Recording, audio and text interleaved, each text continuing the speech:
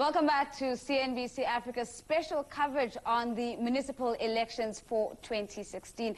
We started the conversation in the last 30 minutes really looking at the social media landscape, and we began to touch on some of the celebrity votes and endorsements that were coming through. Edith Gobo, social media manager at CNBC Africa, is with me at the wall now, and she's going to be walking us through some of the big voters that we've seen going to cast their ballots early today in South Africa. Edith, let's turn to your data. Hopefully that comes up. What are we seeing?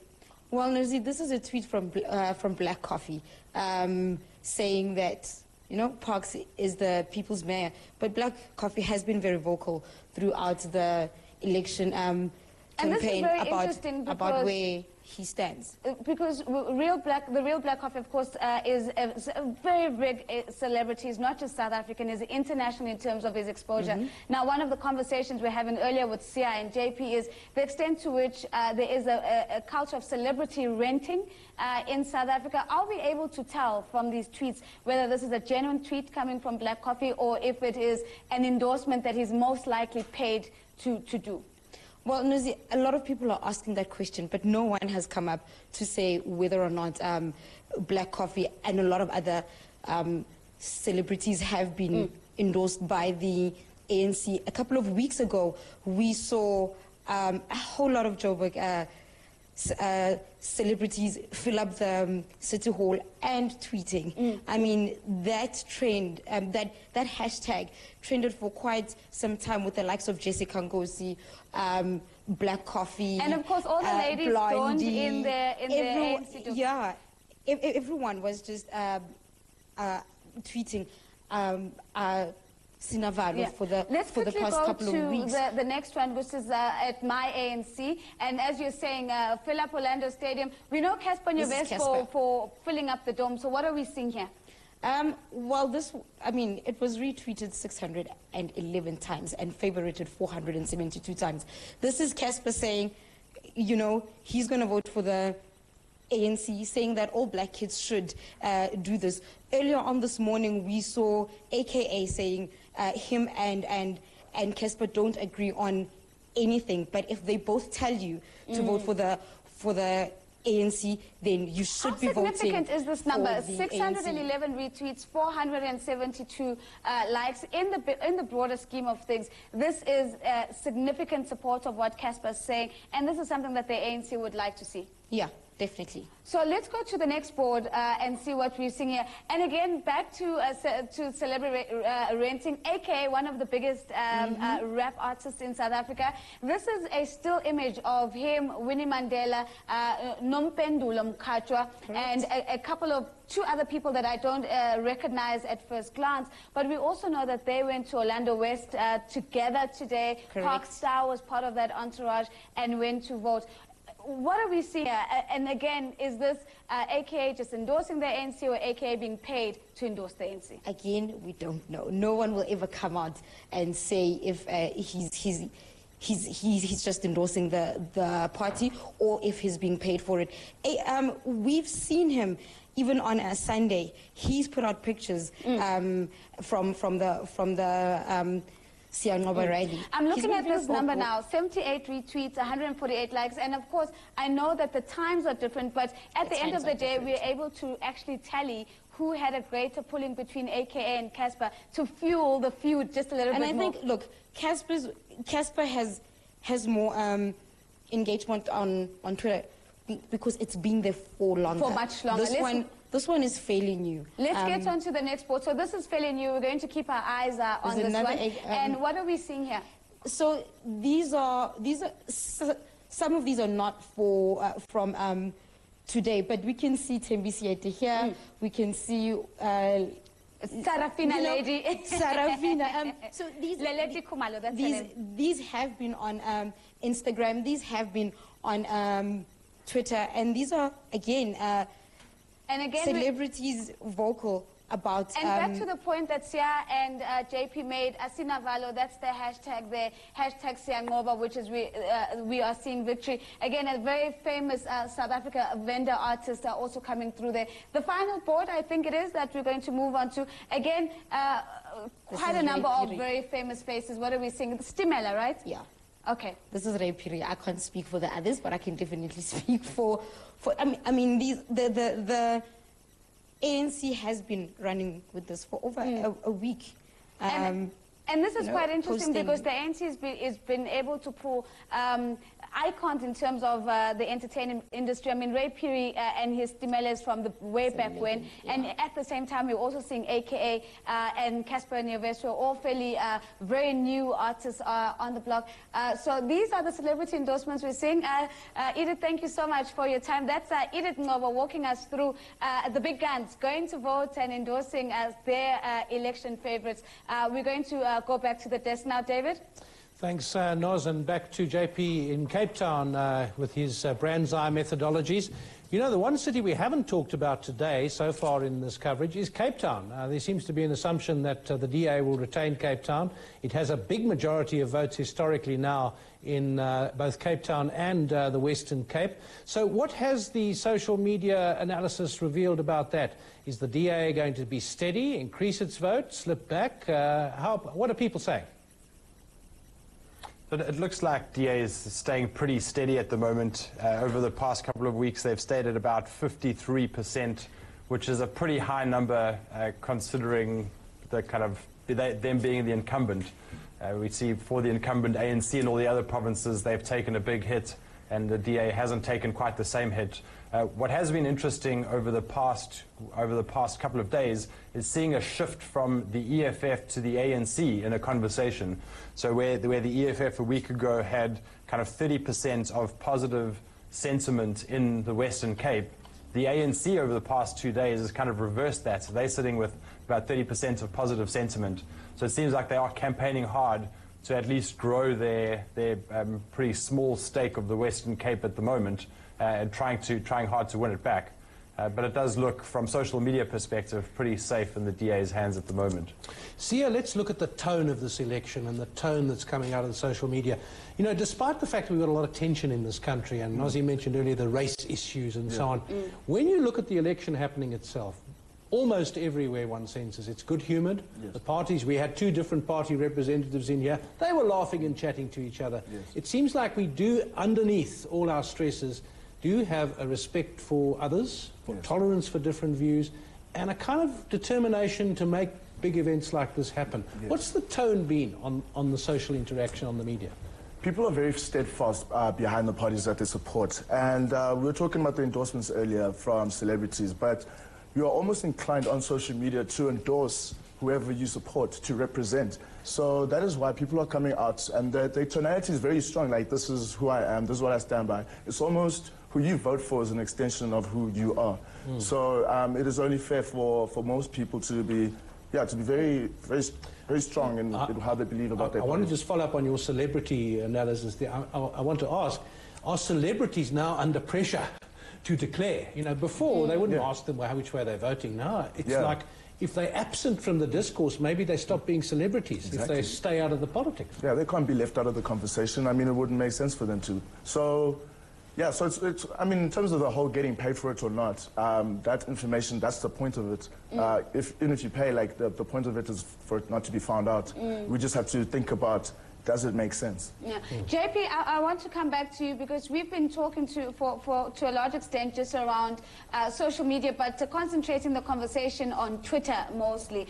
If we begin to look at the other social media platforms, where do we see conversation also taking place? I mean, is the Facebook conversation as robust as what we're seeing on Twitter? I've also seen that parties like the DA and the ANC have invested heavily in Mixit as an alternative platform to get young people into the polling stations. Has Mixit delivered as an electioneering platform for these parties? Mixit is still a private platform to a large degree, so you have to belong to a group within Mixit to be able to kind of take part in that conversation. And Mixit as a platform doesn't open that up publicly, so it's not a platform that we track.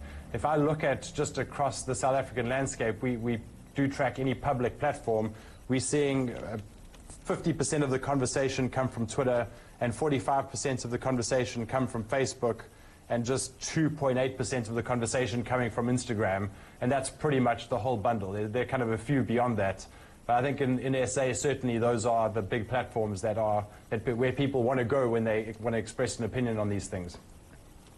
So let's maybe go back to remind ourselves of the election cycle. We remember, of course, that it's held every 5 years to elect councillors who will be responsible for governing municipalities across the country. Our colleague Zikona Masala uncovered the intricacies of the South African municipal elections and why this year's elections are so highly contested and anticipated. The South African local government elections are upon us, a process that has been underway since the previous national and provincial government elections. Approximately 22,612 voting stations will house millions of South Africans as they cast their votes in a far more intricate voting process than meets the eye. People's sense of satisfaction is to a large extent determined by how their engagement with local government is. Are they being given electricity? Are they being given water? Is the refuse being collected? Is there local protection? And is the place a safe area? All of those things really speak to individual citizens' everyday life. And so local government is fundamentally important in that regard. And often people's perceptions, their sense of satisfaction in the society as a whole is determined by that local government interaction. So I think it's fundamentally important. This local government election, however, is slightly different. As it's not only important because of that, but it is also important because it really serves as a referendum of the president's tenure in the country as a whole. What you're seeing effectively is, if you see what the opposition parties are doing, they've effectively made Jacob Zuma as the centerpiece of their campaign. What they're saying is, this is a president who's corrupt, that this is a president who's incapable of getting jobs. He is incapable of establishing the right economic policy. He's too focused on looking after his friends rather than focusing on delivering to citizens. And that's the argument. And what they're saying is, precisely because of that, you are not getting the kinds of jobs you want, you are not getting the kinds of service delivery services you want. The ANC is saying this is not about that, that the president is not to blame for all of these things. And effectively, depending on who wins, we will see whether this has turned out to be a referendum of Jacob Zuma's tenure as president of the ANC, but more importantly as president of the country. Our democracy is maturing. We are a young democracy. Our democracy is maturing.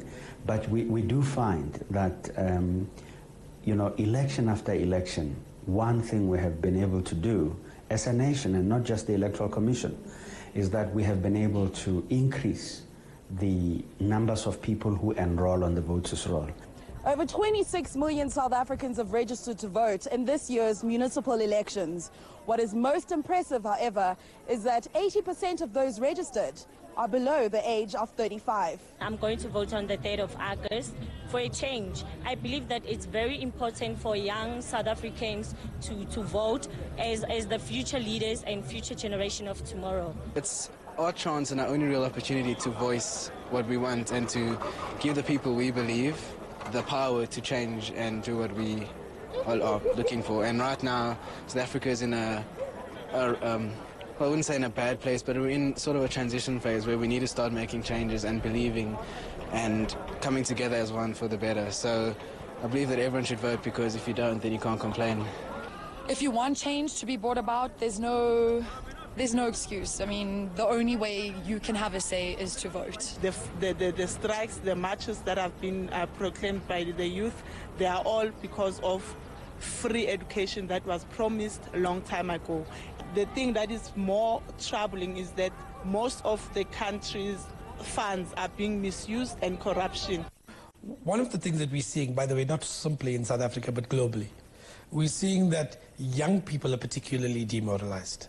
Their future is particularly jeopardized. So let me give you an example. What you saw in the UK when Brexit happened is young people voted one way and older people voted the other. Young people feel betrayed by that vote. We're seeing this happen with the fact that unemployment statistics impact on young people in a far more adverse way than it impacts on older people. They are saying to us, not just the Electoral Commission, yourselves in the media, the politicians, the whole nation, they're saying, engage with us at the level where we are. And I'm thinking we are beginning to find each other. We are beginning to engage with them at the level where they want us to engage with them. I think we should continue on that trajectory, and we are looking forward to a great nation if we do that. Well, that was a pack there put together featuring some of the leading commentators on the election. Looking now at another commentator who has insights into elections, and that is Aubrey Machiki. He is one of the most respected commentators, and he's a man who has great insight and experience in elections. Let's see what he has to say. Hasn't got that ready yet, so let's get back to... In fact, JP, I want to go back to you in Cape Town.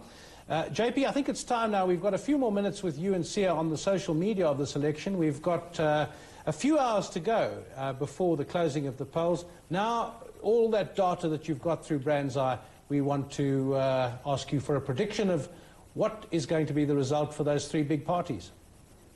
In those metropolitan areas, perhaps in those metropolitan areas that you mentioned earlier, Port Elizabeth, Nelson Bay, Tshwane, Pretoria and Johannesburg.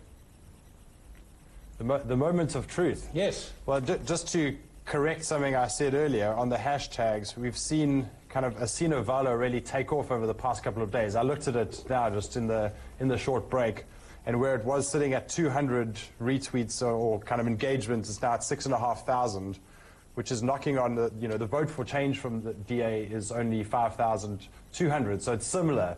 So the ANC really coming back hard and fighting hard to keep the ground that they have fought for very hard over the past 20 years. So looking at the prediction, right, so what have we got? In Tshwane, it's looking neck and neck between the ANC and the DA, both at 36.5%. There's 0.2% between the two of them. And so I think that's going to be the one city where we're going to see the ANC lose quite a big chunk of their voter base, and possibly the first coalition. As we spoke about on Friday, nothing much has changed on that scenario over the past couple of days. In Nelson Mandela Bay, the DA over the past 2 days has gained another 2 points. They're sitting at 42.5% and the ANC at 44.5%. So really kind of pushing hard, I think, to get the last voters over the line, and that's probably their best chance. Just looking at the traditional polls and then also at our data, it's the DA has done a good job in Nelson Mandela Bay, very concentrated and focused campaign to try and move voters. I think it's where they've probably seen the most success. So that's looking like their best chance from our perspective. And then the last one that we spoke about a bit earlier is Johannesburg. And from what we're seeing, the ANC is still well ahead. They're sitting at 40.7% of the popular sentiment, with the DA at 33.5% and the EFF at 25.5%. So I think there we're still going to see, from this data at least, while the DA has made kind of good grounds, as has the EFF, I think the ANC still has a strong support base from what we can see. So while social media is still, I think, fairly in its infancy in South Africa, we've seen it come of age in the likes of Brexit. I think what we're going to see here is this is going to show which way the vote is going to move. And so that's the prediction we're going to stick to. JP, very interesting predictions, and of course a quick reminder to the viewer of what the numbers look like from the last municipal elections in those three highly contested areas. Nelson Mandela Bay, the ANC coming in at 63 and the DA at 48, so very close to hitting 50 or 51, that's the DA. And a quick look at the city of Johannesburg, the ANC with 153 of the 260 votes. votes, and the DA coming in with 90, coming in second there. In the city of Tshwane, the ANC at 118 and the DA at 82. So that's certainly going to be interesting. Sia, if we were to use the social media voices and the sentiments as a gauge of how this election is actually going to unfold, you might not have the stats and the data that JP is pulling from, but where does the sentiment seem to be leaning against? Where does the victory seem to be sounding from? Just as JP said earlier, from what's happening in Tshwane, I feel like the ANC is going to lose a large part of its stranglehold on the votes. I feel like the DA and coupled with the EFF have probably gotten a few of those votes from them based on the happenings of the past 18 months surrounding Zuma. And as much as the ANC is its own party, the only person that we can look at is Jacob Zuma and how he handles it. So what has been, so I'm thinking that, the ANC will probably lose a few votes, but... And if that happens, which I think is interesting, because there have been analysts saying that this particular election, we should be thinking about it almost as a dress rehearsal for 2019. And if we see a shift in voter patterns, those shifts are probably going to be even more entrenched when we get to 2019. So if the ANC begins to lose some of its power bases on the back of this election, can we then make the assumption that moving towards 2019, that the ANC is likely, unless there's a drastic change, to really begin to weaken in power? That would be absolutely correct. And I mean, this is the importance of this election. It is absolutely pivotal moving forward as to how the parties are going to be hierarchied in terms of the ruling. So, yeah, this is a very important election, probably one of the most important since '94. So, because there's so much voice around it, there's so much going on, and this could be another turning point in terms of who's going to be the leading party. So, yeah, looking forward to 2019. Anything could happen. JP, having asked you to predict the result, when the results do come out, what can we expect on the social media in terms of reaction? I mean, does it increase? Does it decrease that the result is out? I suppose it's uncharted territory because we've never had this level of social media before and to compare to previous elections. But we could expect your analysis of the results response to be as interesting as the analysis of the build-up.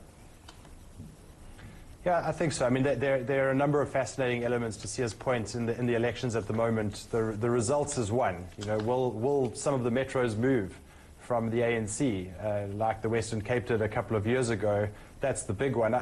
For me, almost the more interesting result is what is this going to do to the ANC?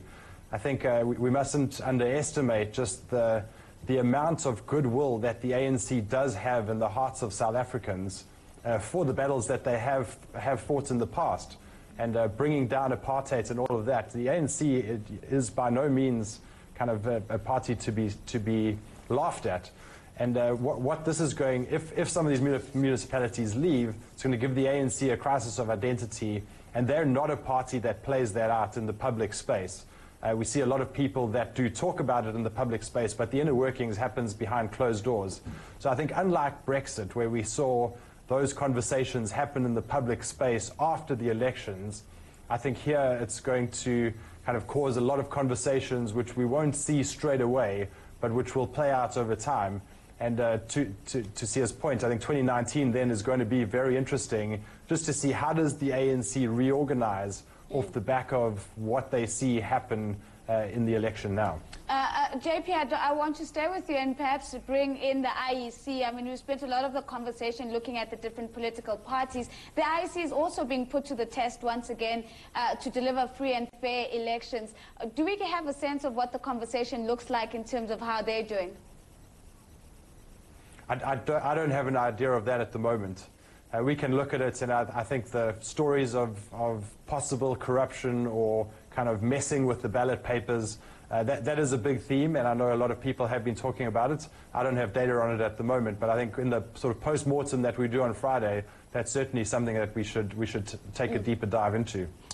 Just picking up on the ANC reaction to what happens in these polls, see, good or bad, what strikes one that the ANC does put a lot of emphasis on its historic customs, the ways of doing things. Leaders do not present themselves, they emerge and so on. It's a party in some ways in love with the way it has done things in the past. Yes. Is it sufficiently responsive, good or bad, to the social media, do you sense? Do you sense it's in tune? I know there's a lot of tweeting on behalf of it, but is it in tune with just the voice of the people? Yes, indeed. That's a very good question, because I feel a lot of people on social media think that the ANC is resting on its laurels. They've garnered all this trust and goodwill, like JP said, through what they've done in the past. And a lot of what the electioneering campaign did was very different from what the messages, the key messaging that they were using before. Because now it just looks as though it's celebrity endorsed and clothing and celebrities and everything, as opposed to talking about your actual policies, your manifesto. What are we voting for? Because now it seems a bit lost, that message in itself. But we'll see. I really, it's difficult to predict. I mean, like these tactics or these strategies are new, especially in elections in South Africa. So it'll be very interesting to see how it pans out. Absolutely, and we've been talking about celebrities and endorsements, David, but we've also forgotten about ministers like Fikile Mbalula, who have themselves been such strong endorsers and tweeters and right at the forefront celebrities. Celebrities in his own right. We're going to take a short break, but when we come back, we're going to be bringing you more views and in-depth analysis on the South African municipal elections, and a very big thank you to our guests. Yeah, that was JP Kloppers in Cape Town, Sia in Johannesburg.